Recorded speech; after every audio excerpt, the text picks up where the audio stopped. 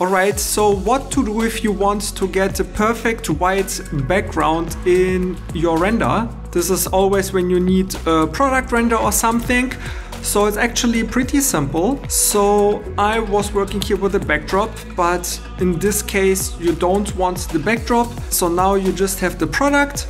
And first of all, you just with Shift A, you create a mesh and you create a plane, because this plane will act as a shadow catcher. Because always in those product renderings we have those shadows. So here you have them perfectly.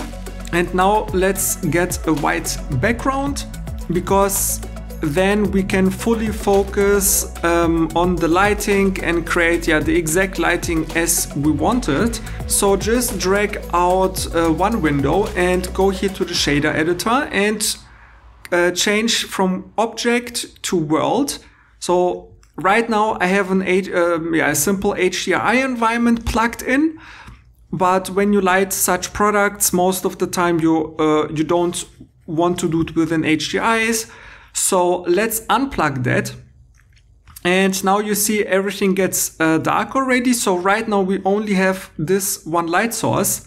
So the white background you can get if you just press Shift A and type in background and connect the background to the surface and make the color here to completely white.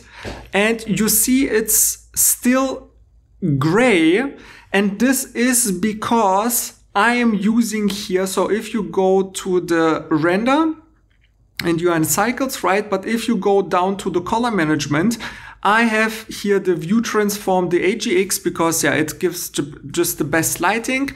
But you can get straight completely white out if you go to standard. But the problem with standard is you see the light is very bad quality and it's overexposed. So I really like to work with AGX. So to compensate, you can just increase the strength a lot. So I don't know, like something 50 or something. So just increase it, because now it's white, but now everything is overblown. So we just want the white background. So we have to create another background node with Shift D. And now we have to mix them. And so with Shift A, we bring in a mix shader. And we connect one background to one shader, the other to the other, and the shader to the surface. And now we have to bring one of the background to 0.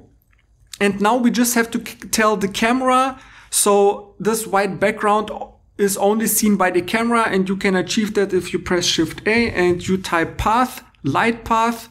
So bring it here. And now you just connect the is camera ray to the factor of the mix shader. And you see background is white, but we see our plane. It's because I forgot to make it as a shadow catcher. So just select the plane, go to the object tab here.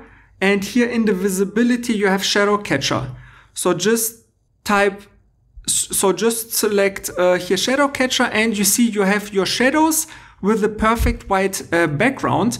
And if you want, you can connect an HDRI environment to the first background and just increase the strength a little bit.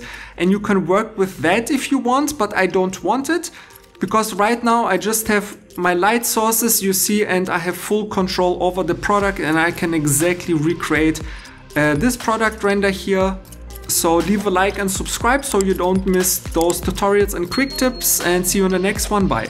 And if you enjoyed this tutorial and want to take your skills even further, check out first link in the description. My Blender course will guide you step by step to mastering photorealistic product rendering. So don't miss it out. Check out first link in the description box. Thanks for watching, leave a like, and see you in the next one. Bye.